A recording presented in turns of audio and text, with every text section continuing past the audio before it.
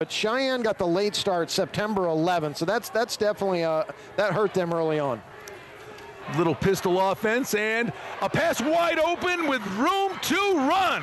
And taking off to the races and tripped up from behind is Travon Williams with a desperation tackle applied by Dylan Shanto, or that was a quick 6. I mean, that was the last possible instance to make the tackle. Yeah, Bakari Smith with a great fake here as if he's going to run the football and finds Williams wide open in the center of the field and run down by Shanto.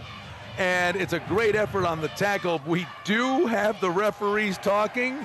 We have a penalty on the